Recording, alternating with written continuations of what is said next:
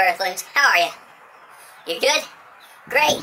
Let's get started. Now, you may or may not know, but 2 days ago was Passover. Now, you say, okay, well, Passover occurs every year. Alright, yes, it does. Correct. Haha, you're right. But what doesn't occur is a blood moon on Passover. So, we had a blood moon.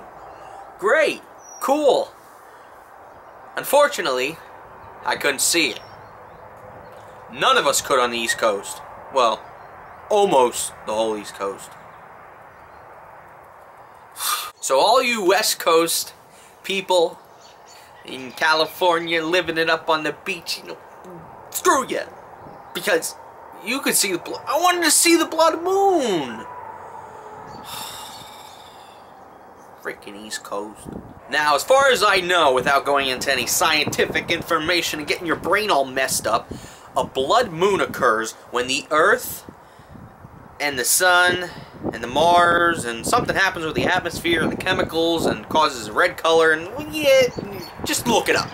Now, what was so significant about this blood moon is that it's part of a tetrad. Now, what a tetrad is, without getting all scientific-y on you again, it's 4 blood moons in a row. So basically 2 blood moons this year, 2 blood moons next year, and the blood moons occur this year on Passover, next year on Passover, and then the second time they occur is on Yom Kippur, you know, Yom Kippur, I don't know, whoops, yeah, I really messed that one up, but whatever, both years. So Yom Kippur, let's just call it Yom Kippur this year and Yom Kippur next year.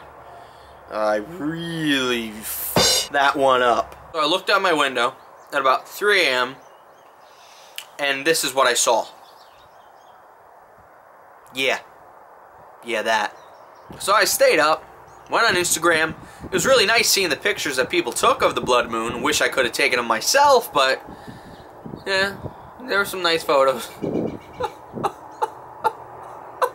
So for all you that got to see the blood moon, good for you. And if you posted pictures on Instagram, great, lovely, good, wonderful, shut up. So blood moon is basically like a strawberry cow's behind. Really, the whole term blood moon is kind of vulgar if you think about it. I mean, why don't they just name it strawberry moon or sun moon or I don't know. Think of a name. Comment down below. Leave it something. Name it something else. Blood moon? I mean, really? Do we want to go see a bloody moon? No. No.